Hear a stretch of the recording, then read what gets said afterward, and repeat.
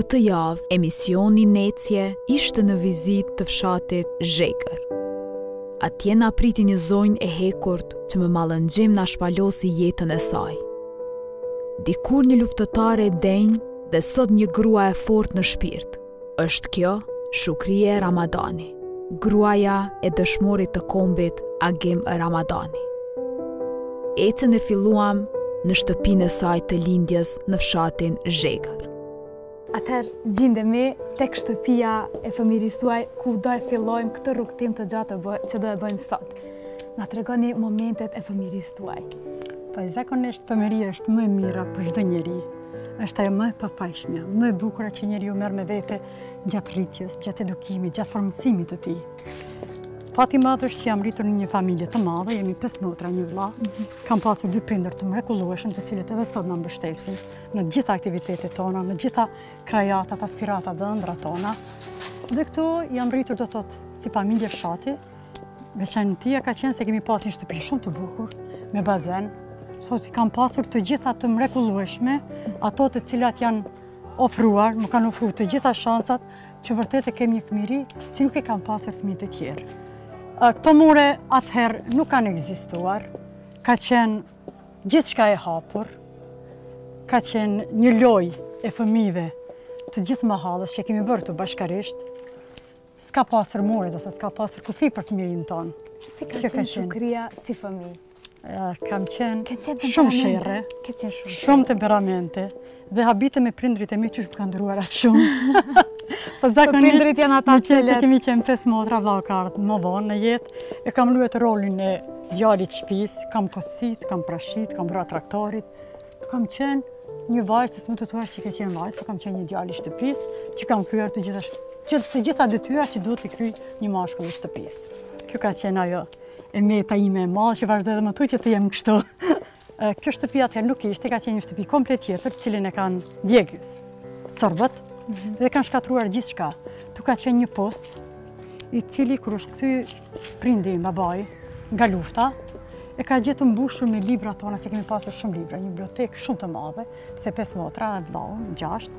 Dhe të gjitha librat i kanë marrë, kanë hedhur brenda në bunar, dhe çka është më e keqja, qenin që kena pas qenin e shtëpisë, e kanë vënë copa dhe kanë hedhur mbi to.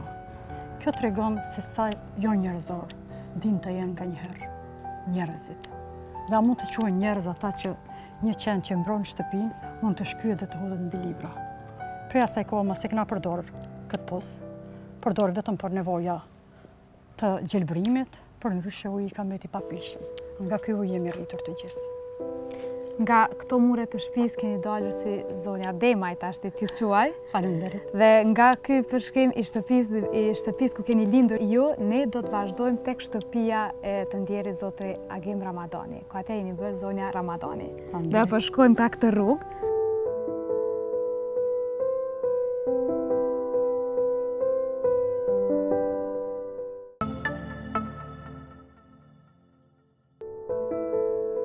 Pra tash jemi në Zhegër, në vendlindjen time dhe të Agimit. Jemi të shtëpia ku i gjeta lumturinë, dashurinë dhe dhimbjen time më të madhe. Kjo shtëpi ka qenë ndryshe, këtu më herët ka qenë shtëpia, ka qenë një shtëpi e madhe. E jo bërë mirë të punuar, të mirë mbajtur nga vjera ime.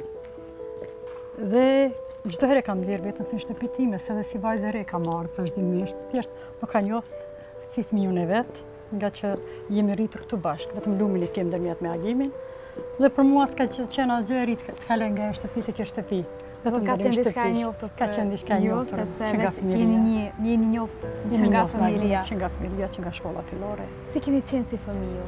Kemi qenë të prapë, do të mund të prapë keni qenë? Kemi qenë të prapë. Na tregoni 2-3 momente ku ka këto prapësitë e juaja janë më të tona kur bashkarisht kemi dalë si fëmijë fshatarësh, kemi rujt edhe vaktin bashk, apo te lumi i fshatit, e kemi mbyll lumin, jemi larë bashk, kemi zanë peshqi vazhdimisht, dhe kur shkoja me gjitha ta peshqe, nëna ime të kisë pësi i zuni, po mi zuni Agimi. Dhe të thotë për fëminia, nëna ime njëftë Agimi, sa i më zinë të peshqi ma shumë se one, se ishte i zotit dhe futej me notë në përguve, unë i zguzoja atë ta bëja.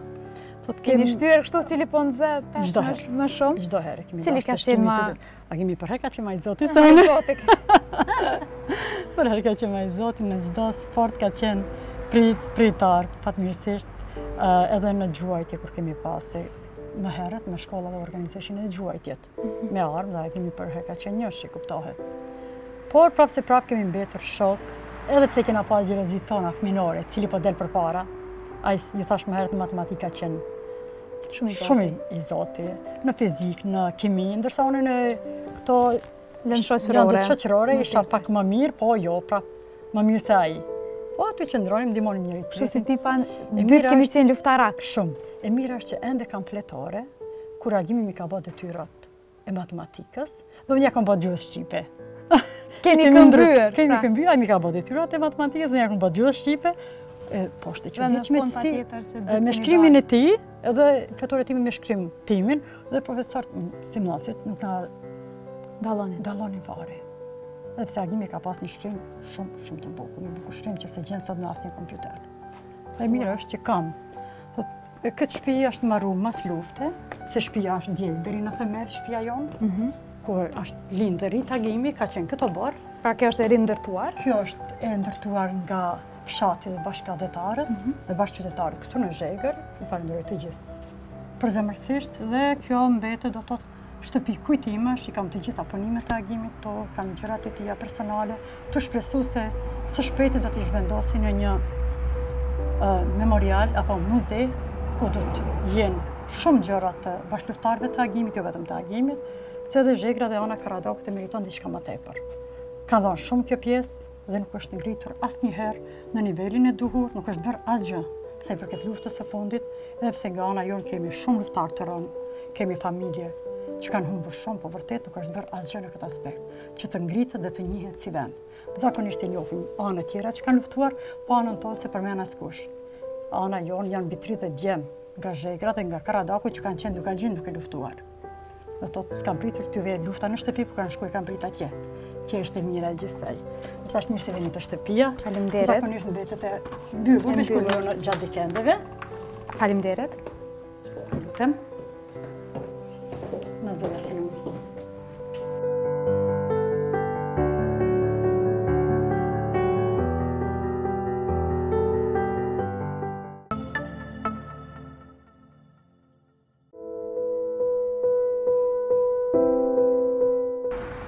Është pjesa më e bukur, pjesa e fëmirisë, besoj të secili nga ne, ajo që të bën më njerëzor, më human, më të dashur. Dhe kjo më kujton gjitha lojrat tona, aspiratat tona, dëshirat si fëmijë. Gjithçka në këtë fshat, çdo gur më lidh me një kujtim. Kam qenë një fëmijë prap, ashtu siç ka qenë edhe Agimi këtij fshatit, dhe që jemi munduar vërtet që të ngjallim jetën kulturore në këtë fshat. Të duhet kemi qenë shumë aktiv.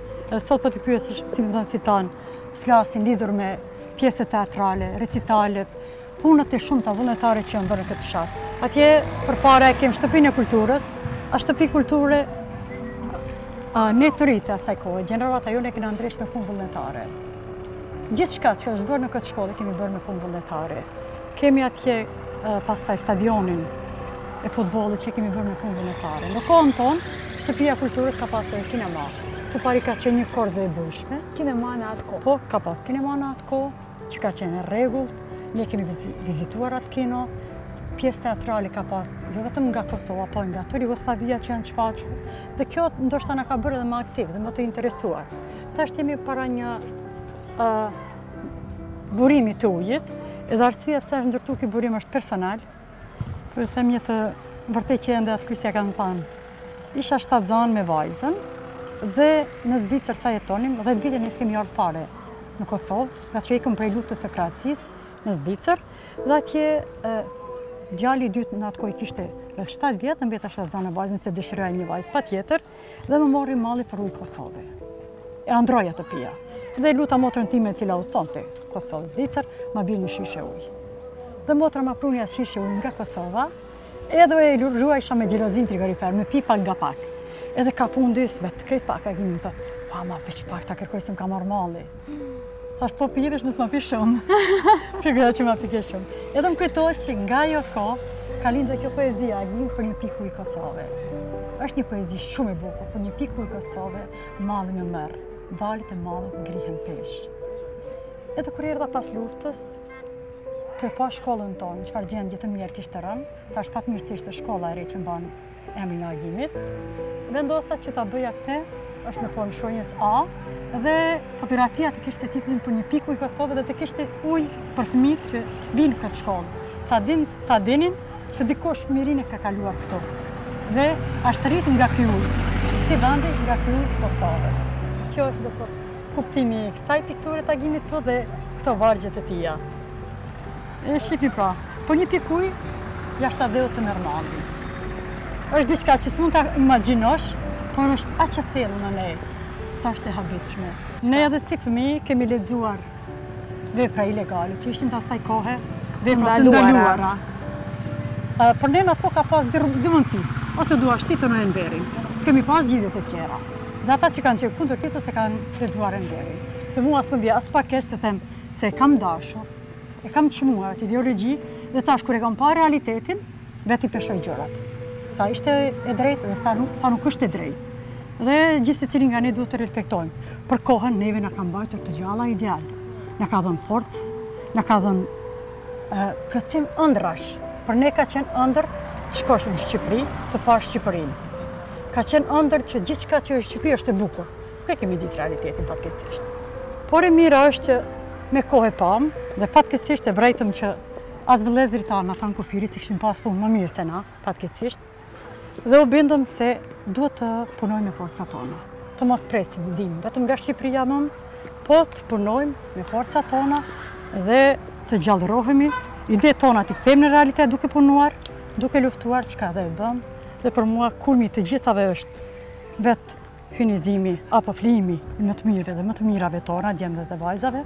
Dhe sot ne gëzojmë këtë liri, që ne jemi tash prambuesit i drejtë seferit dhe ky ka rënë gjithashtu në mbrojtjet e lirisë shqiptarëve.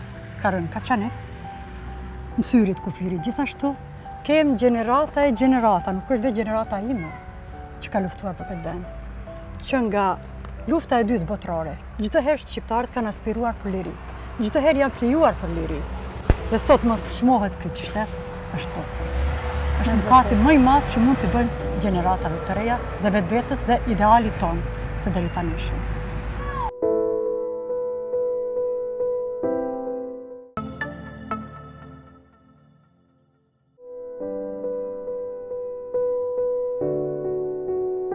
Ecjen ton e vazhduam duke kujtuar periudhën e shkollimit të zonjës Ramadani.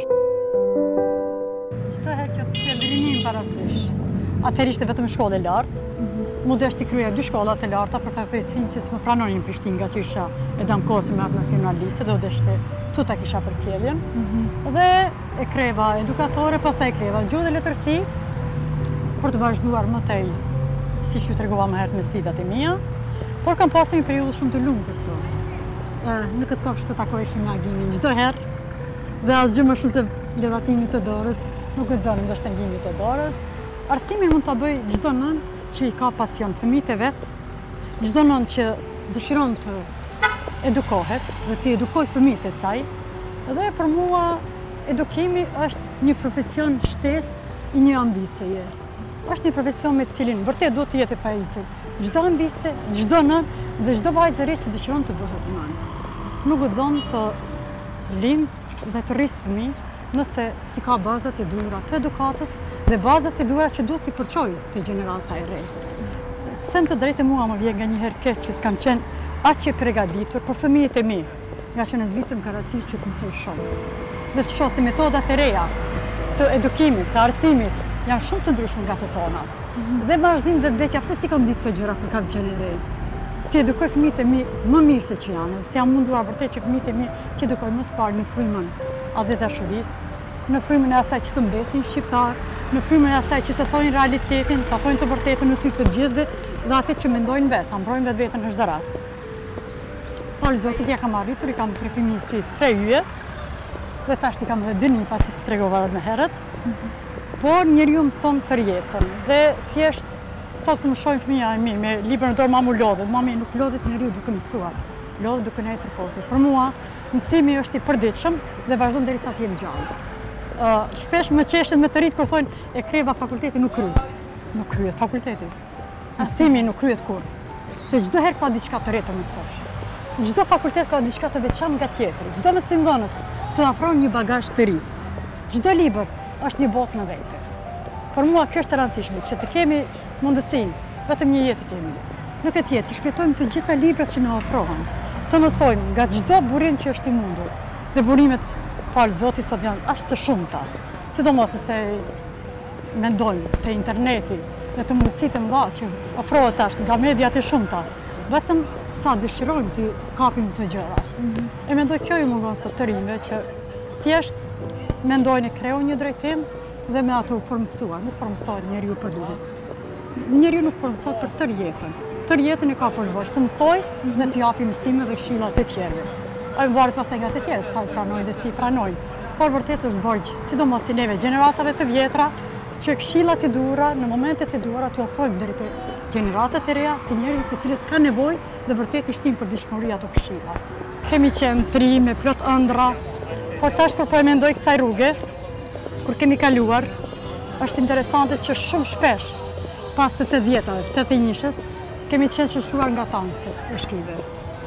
Armata e Jugosllavisë, dhe ne si të ri, ishim aq të guximshëm sa para atyre tanksave mirë një guxim dhe bërtesim sa të kishin ushtimin e fortë të rrotave. Kosova Republikë! Që të nanin edhe shkijet dhe shqeshtin në majët të tanksit. Këtu të kjo në qashë kemi pas klasën këtot, ndërsa këtu ka qenë sala edukatës fizike. Të është obori shkollës? Të është obori shkollës teknike, ku kemi kryer bashkë me Agimin, që bana e mirë. Dhe vërtet e kena pas një rini të hopshme, një rini plot gjallëri, një rini që është sfiduar vazhdimisht.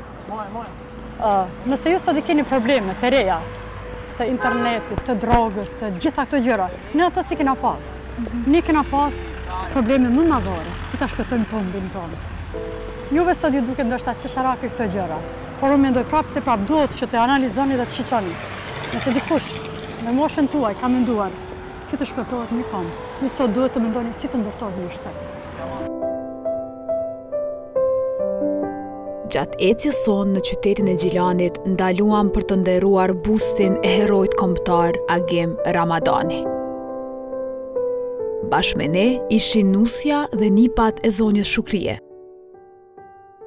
Aty vendosëm lule dhe u përkullëm për të nderuar figurën e herojt tonë.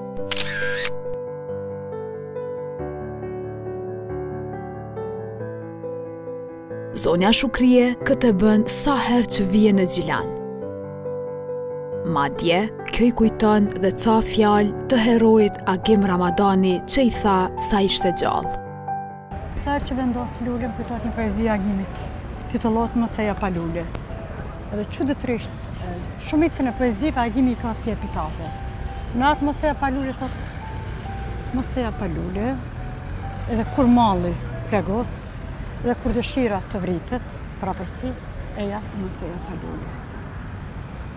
Thjesht, sikur e parashitë se nuk do të mund t'i shkruaj më kur pa lule. Dhe kur u bëra anunsi, tash që ta plotësova dëshirën të erdha me lule, po tha me lule duhet mbysh çdo herë. Dhe tash sikur ajo ëndër e tij u bë realitet. Vërtet me lule duhet të shkoj çdo herë. Nuk këtyre rrugicave gjatë të thënjeshës bashkarisht kemi vrapuar, duke kërkuar Kosovën Republikë. Para neve silleshin tankset serbe, e ne si rini e kishim guximin të luftonin kundër tyre. Ka shumë gjëra. Sa herë kaloj këtu pari më kujtohet, më herët nuk i pastronin rrugët prej borës, si tash që i pastrojnë. Ishin në borë e thellë dhe ne utonim me autobus nga Zhegra deri në Gjilan. Dhe Agimi ishte më shpesh se unë me një shok që e kena pas të përbashkë Dautin. Edhe Dautin i kam vrarë forcat serbe. Bile kur t'jem dhe Dauti, tash po t'tregoj diçka tjetër.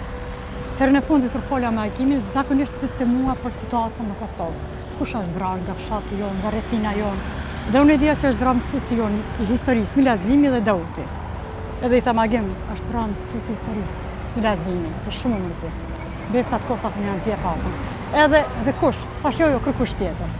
S'mbani zemra mi tregu për Dautin se ka pas shok të bankës, shok ngusht prej fëmijë. Tha kush tjetër jo, thash kur gjatë tjetër, për Dautin si tregova, mas 2-3 ditësh veç shkoj edhe Agimi në mshim taj. Dhe isha të tregu kur kalëm në tyre rrugëve, Agimi me Dautin e si më shpejt, dhe unë prapa tyre me Iremën, me Fatimën, zakonisht kërkoja gjurmët e Agimit. Kush shkelke aj, shkelqe edhe unë, Dhe ajo bora që më ambulante kamën bënte se më përqaponte kamën. Thjesht, shkelja në gjurmët e tij. E kjo më gëzonte më së shumti, kur shkelja në gjurmët e tij, dhe çdo herë kërkoja ku ishin gjurmët e tij, shkelja në ato gjurmë. E kjo më kujtohet kur bi këtyre rrugëve dhe më kujtohen ato hapat e mia, dashuria ime e fshet, dhe ëndrat e mia, dhimbjet e mia, sfidat e një pas njëshme, derisa martova, dhe sfidat e shumta edhe pas martesës. Se ishte një martesë e shkurtër, e shuam në Turinë shumë fort dhe shumë shkurt. Vetëm 8 vite vetëm të martuar, tër jetën të njohur që nga fëmijëria, por martesë dhe lumturi si bashkëshort kishim vetëm 8 vite, sa 2 viteve që ishte në luftë. Shumë pak, po kur ti mendoj kujtimet, aq të bukura i kam. Dhe aq të gjalla në mua më bëhet se nuk ka ikur, ai mbetet në mua, vazhdon me mua. Jeton me të. Jeton thjesht në shumë vende. Shkoj me qëllim, aty ku dëshironte të shkoj agimi. Shkoj që ta dërgoj kujtimin e tij. Antra e tij ka qenë të ishim në Luvër të Parisit. Gjatë kohës kur mirën me vizatime shumë në Zvicër, dhe kishte ekspozitat një pas njëshme, po me që ishim azil, s'kishte mundësi me shku në Paris, dhe ndronte të shkonte në Luvër të Parisit i shqipte pikturat. Dhe më në fund para një viti vajza dhe shoqja ime Analiza ma plotësua në ëndrën, duke ma bëjë sipërfaqësi udhëtimin në Paris. Ishim në Luvër, dhe kur nala para pikturës së Da Vinci-t, thash agi merr dhe më rëtu. Shiqoj nga unë. Thjesht mundohem që çdo ëndër të ti ta realizoj atë sa mundet, në brendësinë time. Pa folur me rrethin, pa folur me të tjerët.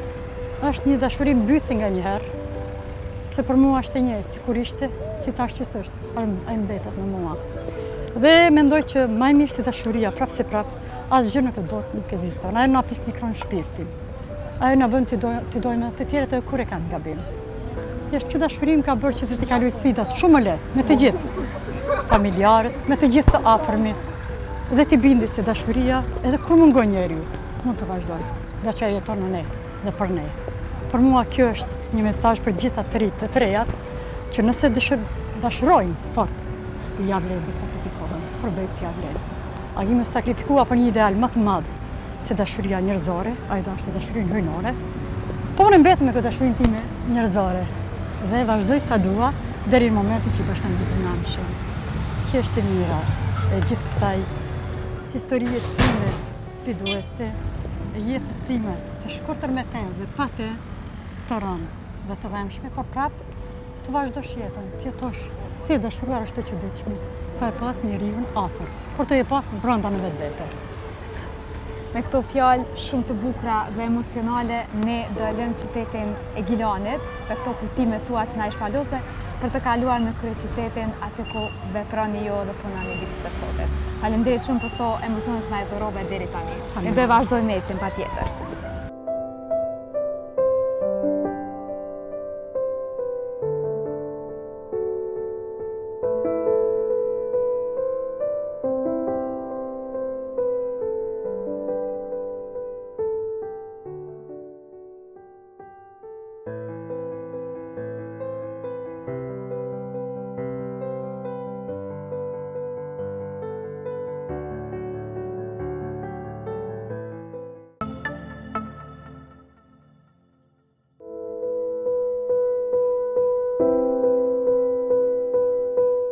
Atëre, zonja Ramadani, për momentin gjendemi tek obori i Ministrisë së Punëve të Jashtme, pikërisht në ministrinë apo në vendin ku ju punoni ditët e sotme. Na tregoni si është gjendja e Ministrisë Punëve të Jashtme apo si është gjendja e punëve tuaja këtu, pikërisht këtu. Ma me dëshirë punëve të mia këtu. Patjetër. Unë kam marrë këtu para thuajse një vit ashtu po bëher, do të thotë nga prilli vitit kaluar. Dhe këtu kam kaluar nga qendra kulturore shqiptare në Zvicër, ku isha e dërguar nga Ministria e Diasporës me misionin që të ndihmoj kulturën në diasporë, të bëhet zhvillimi, rritja e identitetit të shqiptarëve në diasporë, që ka qenë një punë të sfiduese, të them të drejtën, por shumë e dashur për mua. Nga që punoja me njerëzit që e duan kulturën, e ruajnë, thjesht janë ata cilët janë tabani më i mirë i identitetit tonë kulturor. Arsyeja pse kalova këtu nga Ministria e Diasporës janë të ndryshme. Po ajo kyçja nga që qendra kulturore e diasporës mbeti e pa legalizuar për 3 vite me radhë, edhe pse unë isha, do të thotë, e nominuar si sekretare e parë, dhe mirë dhëruar si sekretare e parë. Ashtu, në atë nivel, Nuk isha e kënaqur me statusin që kishte qendra kulturore. Bisedova me ministrat, me atë më herë që më pa dërguar dhe këtë fundit nga Ministria e Diasporës që ishte, nuk mundën ta ndryshojnë atë gjendje të qendrave kulturore, këtë që me qenë se kam dhe shtetësinë zvicrane, nuk lejova që të bëjmë një shkelje dhe më desh të kthehesha, ku nga Ministria e Punëve të Jashtme, duke parë punën time, më ofruan një punë të tillë prapë këto, dhe jam shumë e kënaqur për momentin, me shpresën se së shpejti do të kthehem prapë te familja ime në Zvicër. Ju e dini që familja ime është në Zvicër. Kam 2 djemt, një vajzë, tham 2 vajza, se kam edhe një retë mrekullueshme, dhe 2 nipër, Agimin edhe Kolosin, të shtën të drejtën. Si e mirëpritën ardhjen tuaj në këtë ministri? Pasi që ju keni kaluar nga Ministria e Diasporës, unë s'kam kaluar të drejt për drejt, po kam kaluar nga qendra kulturore. Unë isha dërguar në Zvicër, si atashe kulturor, dhe nga tje, pastaj u ktheva drejt për drejt, po s'u ktheva në nivelin e njëjtë që i kisha, po u desh të bën disa ndryshime, me shpresën se vërtet shpejt do të bëhet, po nuk e di. Tu janë bërë disa ndryshime, edhe ministri është ndryshuar, ka shumë gjëra të pasqaruara, të paqarta. Shpresoj se së shpejti vërtet do ndryshon që të kthejmë atyre që më dojnë më së shumti dhe i dua më së shumti nipave, familjes time, po dhe gjithë komuniteti shqiptar në Zvicër, me cilët më lidhin 30 vite jetë. Të 30 vite kam jetuar në Zvicër. Këtë që jam shumë e mishruar me gjithë shka që kanë të bëjnë shqiptarët në Zvicër, sidomos me jetën kulturore, me aktivitetet e tyre të shumta, me arsimin me cilët kam punuar me fëmijë, për 20 vite kam punuar me fëmijë në Zvicër, fëmijë shqiptar, po dhe fëmijë të huaj. Por kështu jeta i ka sfidat e veta. Shpresoj që kjo është një sfidë e rasti nga e cila mësoj, përfitoj dhe përpiqem vërtet të përfitoj çdo moment që jam këtu, nga përvojat e reja, nga të qenurit diplomate e re, formimit, transformimit tim dhe trajnimeve të ndryshme që ofron Ministria e Jashtme. Ministria e Jashtme mendoj që ka një staf profesional dhe është edhe kjo në ndërtim e sipër të kuadrove të reja, po shpresoj që më përvojën time do t'i ndihmojë kuadrot e reja. Do të ofrojnë ne nga përvoja dhe këta nga profesionalizmi, të që ndërthuren gjërat. E që ndërthuren gjërat dhe diçka më bëjtë. Sa punon Ministria e Punëve të Jashtme për shqiptarët në diasporë?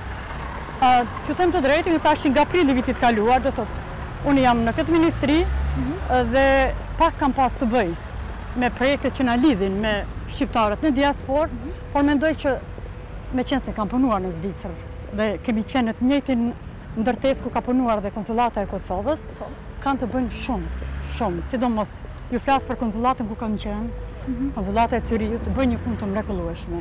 Vetëm konsulata e Cyriut ka 12 kantone të Zvicrës. Do të thotë, nuk janë pyetje mira, po janë dhjetra mira qytetarë që vazhdimisht konsultohen, kanë kërkesa të ndryshme, ka shumë punë për të bërë me diasporën jashtë. Po ajo që tani është më imediate për mua, është që vërtet u jepet e drejta e votimeve. Dhe këto votime të kenë mundësinë të bëhen në kohën e dur, që të na vijnë rezultate dhe thjesht ajo që e meriton diaspora. Jeni duke punuar në të drejtim, do të thotë. Së paku të ketë të drejtën e zërit të vet, të drejtën e votës. Edhe pse, unë mendoj që diaspora vërtet meriton shumë, ka që diaspora ka dhënë shumë.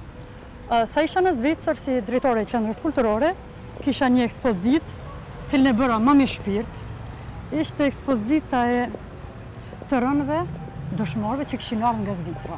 Në këtë rast, gjatë mbledhjes së dhënave, ju them të drejtën u trishtova vetë. S'unë kam menduar që janë 3-4 që kanë ardhur nga Zvicra dhe kanë rënë dëshmorë në Kosovë. Dhe kur më doli numri 83 u trishtova. O Zot, 83 të rënë dëshmorë nga Zvicra, vetëm nga Zvicra, jo nga vende tjera. Po të ishin zogj, njeriu i shkon e i kërkon, ku i ka.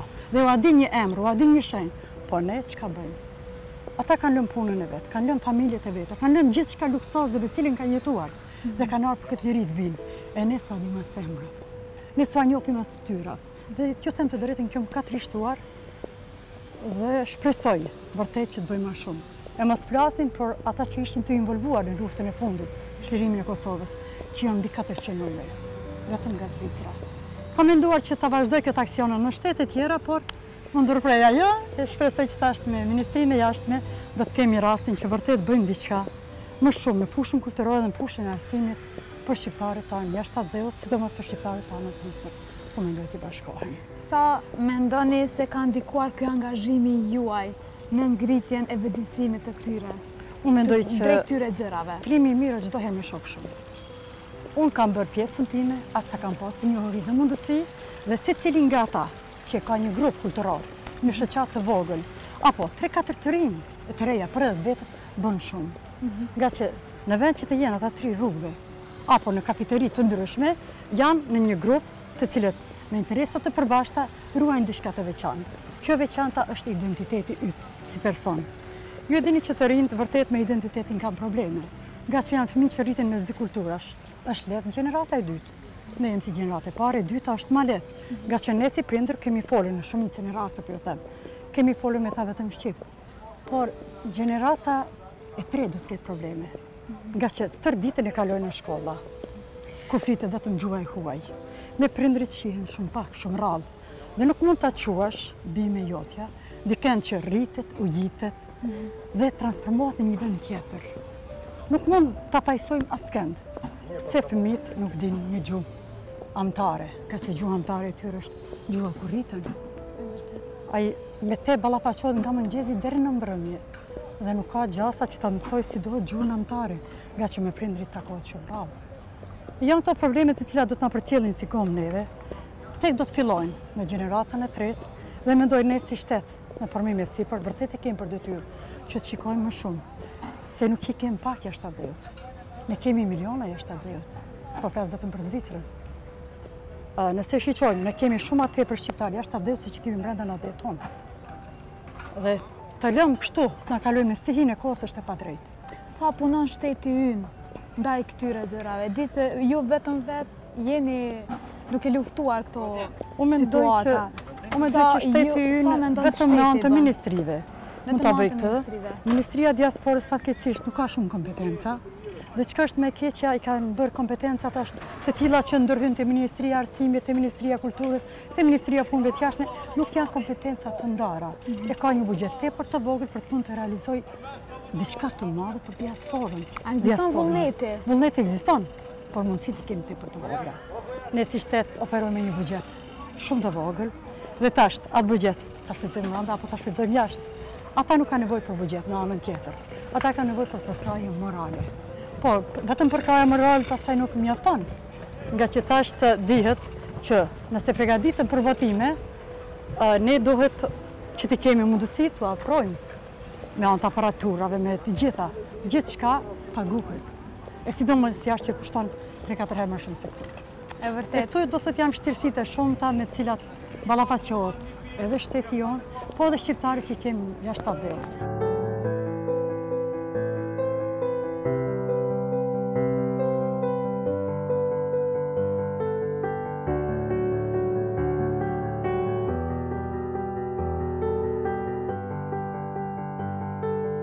Në diasporë të punosh 30 vite dhe mos të kesh një mbështetje të duhur shtetërore është e tepër. Gjatë kohës së pushtimit ka qenë shumë normale. Duhet ta mbajmë, ka qenë ideali, duhet punojmë për atë dheun, duhet i ruajmë fëmijët mos na asimilojnë gjitha këto gjëra. Po pas çlirimit, gjithsecili kemi pritur më shumë nga shteti. Fatkeqësisht kena pritur më shumë se që mund të ofrojë shteti. Nga që ne jemi një shtet i ri në ngritje, në formim e sipër dhe s'mund t'i bëjmë të gjitha. Nuk shkojnë të gjitha për një herë. Por, kur e shohim në njërën anë, këto hendeqet që i bëhen mes shtresave, ne jem gjenerata ku nuk ka pas shtresa. Kemi qenë një socializëm, kemi qenë aty dikun. Një idealizëm. Të njëjtë, një idealizëm të stërmad, i cili na ka mbajt shpirtin, na ka mbajt jetën, dhe tash kena ardhur një kohë kur krijohen shtresat në radikale, njerëzit që s'kan pas asgjë, bëhen perandor dhe kjo thjesht na dhem të gjithëve. Pastaj vjen ky inati. Pse? Ai s'ishte kërkuar dhe çka u bë sot. Nga që e dim, ne njohemi Kosova shumë e vogël. Ne njohim secili njëri tjetrin. Kjo është e keqja e Kosovës. Po dhe mira, nga që ja dit mira dhe të këqija secilit. Po në anën tjetër e din kush ishte, kush u bë si. Gjithë secili vjen deri te pyetja si u bë kështu, pse bëhet kështu. Sa të lidhur ishim para dhe gjatë luftës. Pse tash kjo shkëputje nga njëri tjetri? Çka po ndodh me popullin tonë? Kishun vajza të cilat rrokën edhe armat. Tash kemi vajzat pa interesuara totalisht, pa dhe djemë, për shtetin e tyre, për përparimin e vendit të vetë.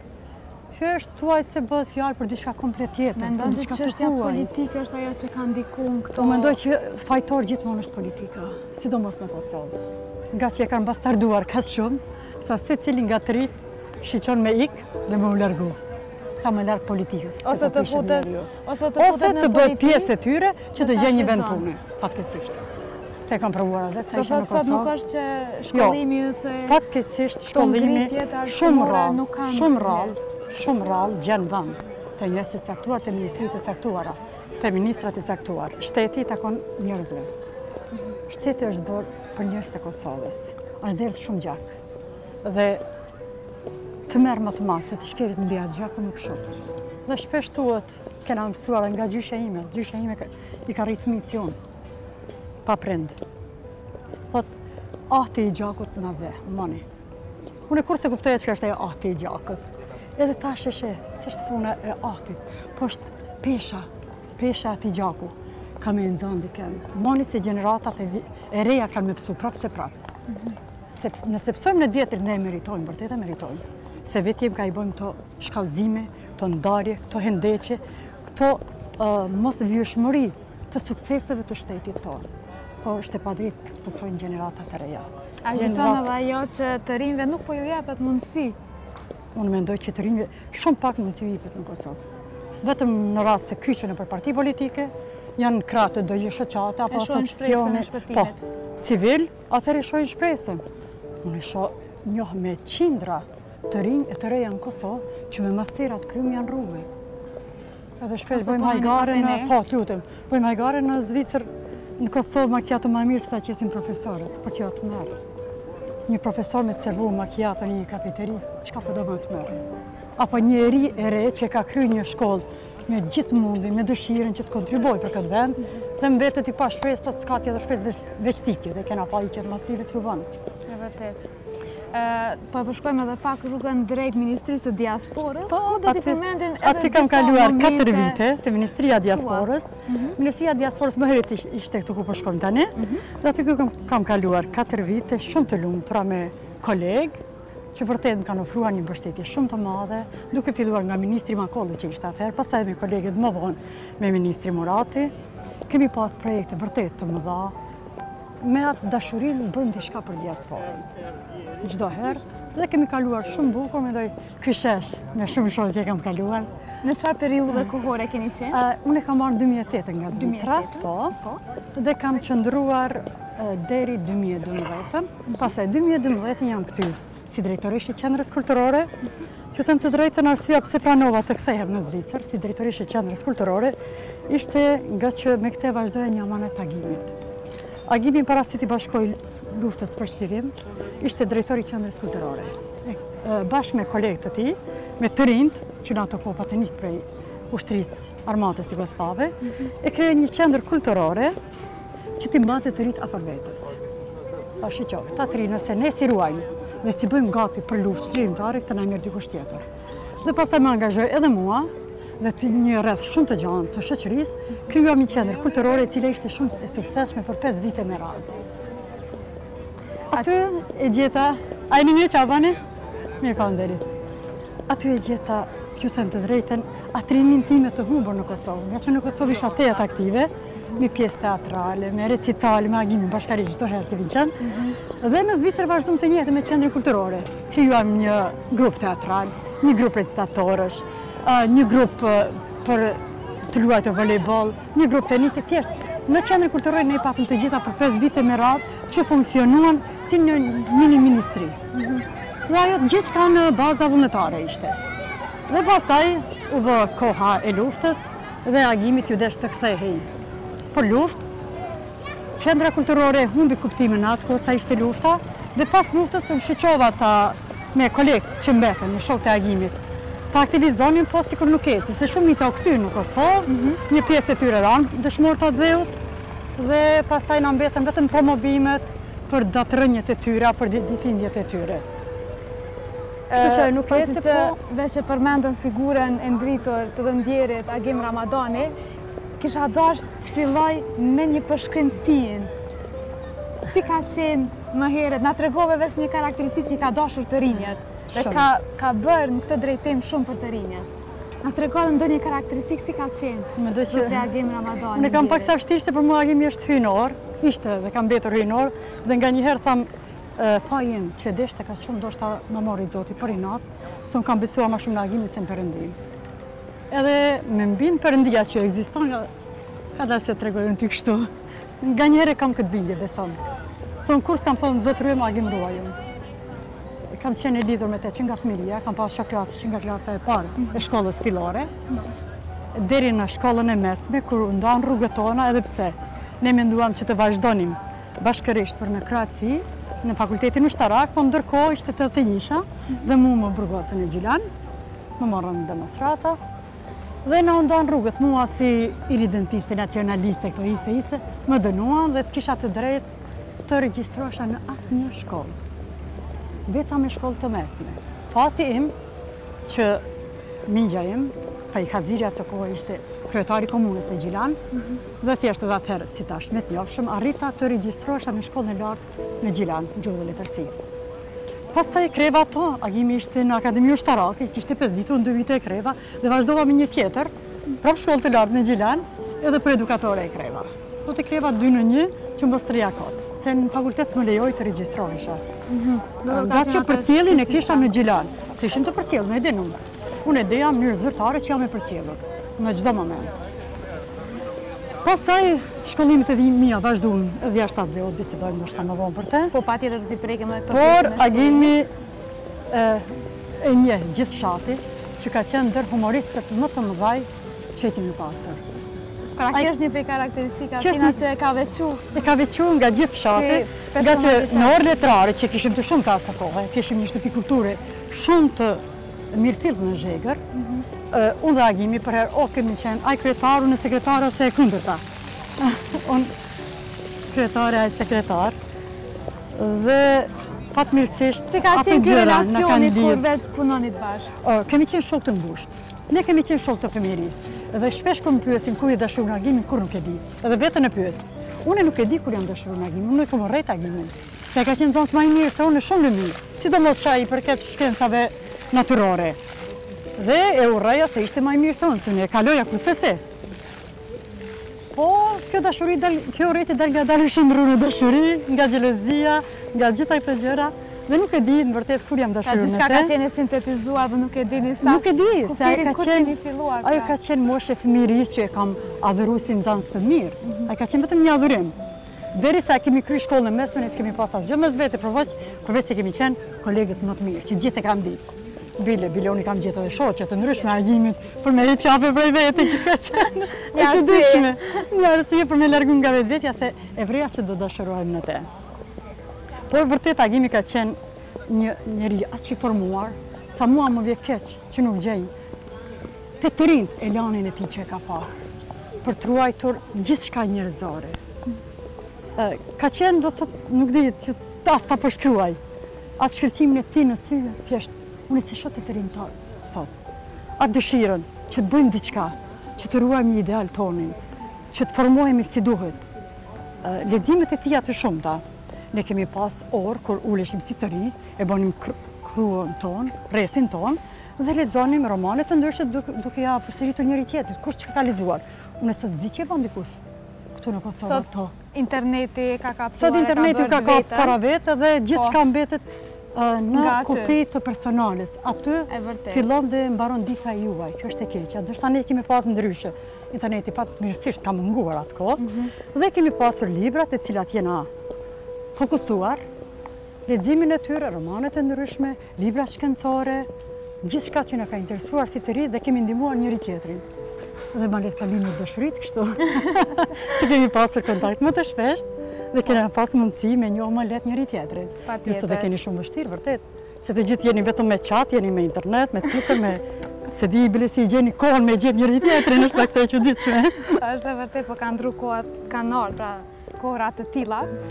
Na trego ku ke qenë më tepër e fokusuar, na tregova përveç në gjuhën e letërsisë shqipe. Ku ke qenë e fokusuar te lëndëve, te pasur ambicie për lanë tjera? Po, unë kam ndruar që të bëhem balerinë. Balerinë?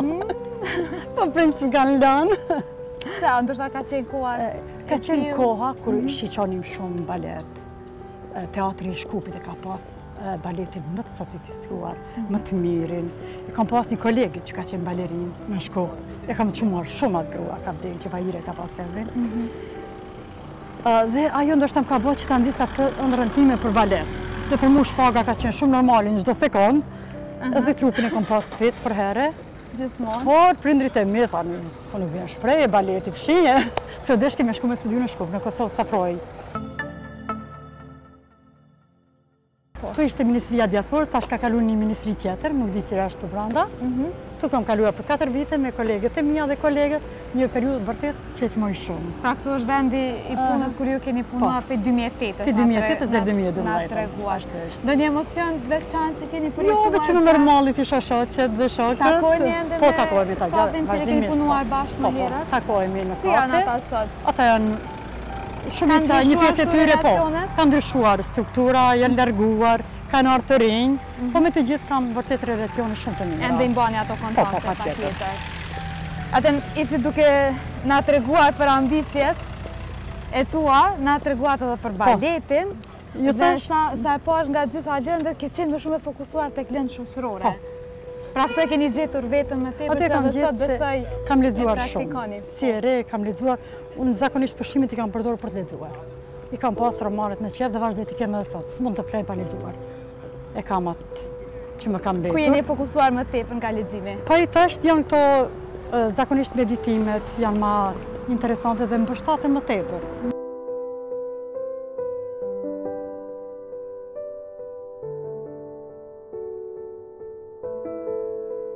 Gjatë ecjes son, zonja Shukrije përmendi një pjesë jashtëzakonisht të vështirë të jetës së saj.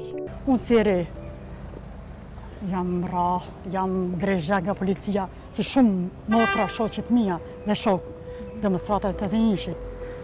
Kemi pas dhe tërë një rinjë të traumatizuar, që ju ta gëzoni sot këtë shtetë. Ne kemi ndruar Kosova Republikë më bo, ka qenë gjithë shka jonja. Por u bë Kosova Republikë. U bë Kosova, jo vetëm Republikë, po u bë edhe shtetë. Ne s'kemi ndruar që të bëhet shtetë, drejt me o thamë. Unë për veti e kam pas ëndër utopike që ndonjëherë të shkojë në Shqipëri. Ka qenë në rajona më e madhe. Të shkojmë në Shqipëri, të shkojmë më në Shqipëri. Për neve Shqipëria ka qenë një nocion i pakapshëm, vetëm një ëndër, që kemi lexuar nga romanet dhe kemi bë aq të bukur, vend me lule, se si kemi ditë si është. Ka ekzistuar ideali për Shqipëri? Një ideal që s'ta mërmendja. Po dhe sot mendoj që ekziston ky ideal i njëjtë. Ende ne, sidomos gjenerata jonë, sidomos gjenerata jonë që është rrit me atë ëndër. Për mua kur shkoj në Shqipëri thjesht më rritet zemra, sidomos kur kalojnë kufi dhe s'ndalin fare. Do thonë gjaku i agimit dhe shokëve. Dhe sot nuk ekziston kufi mes shqiptarëve. Dhe për mua kjo është shumë e rëndësishme që mos ketë kufi mes shqiptarëve, por për të rinjët tanë. Janë kaq larg, po ju them, nga shteti. Ndoshta ky pushtet ka mundsuar këtë largësinë e madhe nga shteti. Shpresoj që pushtetet të vinë pak në mendje dhe të shohin se gjithçka që arrihet e mirë apo në një nivel të suksesit të lartë bëhet për shtetin, jo për pushtetin. Dhe shteti është ai që duhet të dorëzohet të rinjve, që të udhëheqin me te, me përvojat e tona, me ndihmën tonë. Thjesht ne duhet të funksionojmë më mirë me njëri tjetrin, të rinjt dhe moshat të cilët vërtet kanë dhënë për këtë shtet. Nuk them që të na humbin silecat mos na njihni, se na plagë dhe largon nga vendi, po thjesht të shfrytëzoni përvojat e tona njerëz, ne jemi këtu për ju. Ne kemi luftuar për gjeneratat e reja në atë kohë dhe luftojmë edhe sot për gjeneratat e reja. Por jo, duke u anashkaluar juve komplet, dhe them ky është shteti im për cilin luftova. Ky është shteti jonë, nuk është i huaj. Dhe për këtë shtet, nëse u der gjak, se duhet të derë dhe djerës, mund dhe gjithçka që vërtet të rinë të gëzojnë dhe të kenë mundësin të bëjnë ndryshime si që e meritojnë apo si që ndrojnë të rinjët. Kjo është shumë e rëndësishme. Në cilën rrugë jemi tani? Tani gjendemi pikërisht në rrugën Agim Ramadani. Jemi duke përshku në ecje. Këtë rrugë do të na kujtoni edhe ndonjë moment pasi që vetë gjendemi tek kjo rrugë. Po ta tregoj një moment bashkë në këtë rrugë që kam pas me Agimin. Po. Kur shkoj Agimi në Akademi Ushtarake në Zagreb, Pastaj kur vinte takoheshim, por mos me dalna për Gjilan, se na njihnin të gjithë, vinim në Prishtinë. Dhe në një rast erdhëm ishte vjeshtë e vonë. Edhe ishte aq ftohtë, si dimër ishte, kur se harroj. Dhe e kishim një ombrellë, cilin frymte një erë shumë e madhe. Edhe më kujtohet bashkë aty ku qëndronem në agimit, fryni as shumë era se ja mori agimit ombrellën pe durve. Edhe pas kam vetë tjetër vetëm të përçapuar me të bulu prej shiut, se ka qenë më gjatë se unë. Edhe në rastin ku më përçapoj, kaloi një profesor joni. Çiku top i mbranda. Çfarë ndjenje emocionale? Çfarë ndjenje? O Zot, kur se harroj atë turp që më ka ardhur profesori tim që e patëm përçapo agimin. E sot, të rinë tamë përçapojnë lirisht, puthen lirisht pranit të prindërve, të shoqërisë, dhe kjo vërtet është një arritur e madhe, dhe mua më gëzon ky fakt. Unë kisha turp nga profesori im se më përçapoi puthi agimin. Mendon se ka qenë respekt kjo? Ai ishte respekt, se jo që i frikoj isha profesorit. Po ka qenë një respekt si më zuni profesorin në atë pozitë, o Zot, kur se harroj atë ndjenjë të vështirë. Ende sot më kujtohet sa kaloj aty pari. Ai momenti kur më përçapoi në puthë dhe më pa profesori. Kisha dur të shkoja në gjërat ataj profesor pastaj. Se shkoje pastaj? Kur gjë ajo bëk kështë s'pëna shefi i ku se erdhe aty, rën? Edhe profesor të ka se të ata ka qenë i kur të dashurua. U bëk ishte nuk pëna shefi, ku veç sërë kaloj këtë rrugë, edhe kur e shatë emrin e agimit, besëm më mërqethi trupit e në agim. Po sigur ta dinim atëherë që kjo rrugë do të mbante emrin tënë. Dhe po me këte po e lidhi një rast, kur ishte mos mbrami agimin në Zvicër. Ishte Bajram. Qëndroj 2-3 ditë, dhe pregaditi se ser ka ardhë, është taku me qindra 3 të cilët i pregadiste për me i marrë me vete në Frankë. Edhe për herë ka pas atë motën sytë me shkoni në luftë. E janë me mua. Unë jam e qupri. Dhe kur unë nisë, natyrisht, kisha për herë frigën që po i ndodhë diçka. Se e doja atë shumë sa e dhja që do ndodhë diçka. Edhe i them agim, lutem rujo. A më gëbo ma shumë nalë se grua. Thashtë lutem rujo, se thjesht e shetë që shpombete me 2 fëmijë, kisha me 3 fëmijë, vazhën kisha 3 vjeqe, Lorinën. Thashtë që tha, unë e di që ti më dona, më do shumë. Thashtë natyrisht që të dua shumë, ti e di që, e këtë provu me vite. Po mirë, thasë, ki dëshirë që të bëhem në pjesë e historisë? Atë më preko thashtë jo, du për vetën, du për historinë. Se e kuptova ku po e qetë. Jo, thashtë, të lutem, nuk dua të bëhesh pjesë e historisë, të du që atë shumë sa du me mbaj për vete, atër je egoiste. Ta mos njofti si egoiste. Jo, thashtë, sa i përket raportin dhe të jam egoiste. Nuk dua të bëhem të ndaj me asken. Po, pati e deshti që ta ndaj me atë gjë. Dhe sot, dhe shpresoj. Bëj respekt të ndërmi e gëzondes një rrugë ku në emrin e të ndjerit zotri Agim Ramadani. Po, unë e mendoj shpesh, ne nuk do të betemi të kapur, edhe pse duhet të i vlerësojmë të gjithë, sidomos të rënët për atë gjë. Se vërtet dhanë gjithë shka. Nuk ishte një ad hoc e agimit që shkoj në luftë, nuk ishte asë një ad hoc e Ademi Asharë që se sakrifikuar. Asë gjë këtu nuk ishte ad hoc, ishte gjithë shka e pregaditur me vite. Ne si të rinj, me vite jemi ndrymur me këto ideale. Jemi rritur me këto ide, për shtirimin e atë dhe. Dhe s'ka qenë asë gjë rastësishme. Unë kam qenë shumë e pregaditur, më kanë tregu për ramin e agimit. E kam marrë pa lot, pa bujt, e kupton, okej, burra, që armët e agimit vazhdojnë luftë. Edhe kam qenë edhe vetë në luftë të share, kam vazhdu, ja, dite jam këty me zërë se s'kam dhe të këthejnë të drejtë. Po për këtë them, vërtet du të kemi respekt për ata njerëz, po jo tashtë, në emër të respektit, pëse unë jam gruaja e agimit. Të më ipet një post udhëheqës, se jam gruaja e dikujt, dhe me paditurin time të qajnë humner shtetin. Për mua kjo është gabimi më i madh që bëhet me familjarët. Familjarëve, çdo respekt, duke nisur nga më të mëdhej deri më të vegjëlit, por thjesht tu jepet mundësia të jetojnë ta gëzojnë këtë shtet, se fëmija janë rritë pa prind dhe kanë të drejtën e gëzimit të këtij shteti më shumë se fëmijët e atyre që se kanë ndjekur vuajtjen asnjë ditë. Por thjesht të jenë në vendet të cilat i meritojnë. Në vendet ku profesionalizmi i tyre do të lejonte të shkonte shteti përpara. Do mendoj për të ne gjithë si familjar, do të jemi vetëdijshëm dhe të lejojmë të tjerë të avancohen, duke i mbështetur me idetë tona, me përvojën tonë, me njohuritë tona. Çdo herë them, secili duhet të ngritet mbi njohuritë e veta, jo mbi njohuritë e huaja. Kjo është shumë e rëndësishme, ndryshe nuk e lëm shtetin të shkojë përpara, stagnojmë ne, cilët dhamë më shumë ti për këtë shtet, ne familjarët e cilëve bënë mësë shumë të përkështet, ne zgudzojmë s'paku ne, nuk gudzojmë ta tërheqme të stagnojnë shtetit. Ne duhet të ashtim për para, të ndihmojmë të gjinde njerëz të duhur në krye të shtetit dhe vërtet të shkoj për para zhvillimi. Se është të merë nëse nuk zhvillohet. Në shkelje e gjdo dite të atyri njerëzve që luftuan deri në momentin e fundit që dhanë gjakun që shuan gjdo ëndër të tyre që ju të gëzoni këtë shtetë, që ju të realizoni ëndrat tuaja. Ëndrat e tyre mbetën pa realizuara. Agimi nuk e di që është i Kosova, nuk e di nësa demi. Shumë nga ata nuk e din. Dhe sot, kur pas 19 vitet thash të jam të agimin, pas 19 vitesh ende, ma duhet mua, ta është diçka filluar kompleksi në Koshare, të shkoj të varrezat në përbal, çka ti them? Unë, apo një nën djalit të saj, që ndoshta se njeh askush. Është lehtë me heronja, që disa nga ata i njohin, po ju them.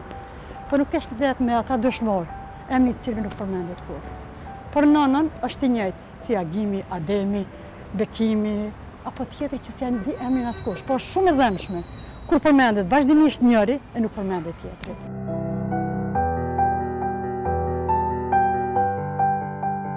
Me kaq ju përshëndesim miqtë e mi për t'u takuar sërish me personazhin e radhës. Deri në emisionin e radhës, mirëmbëfshi.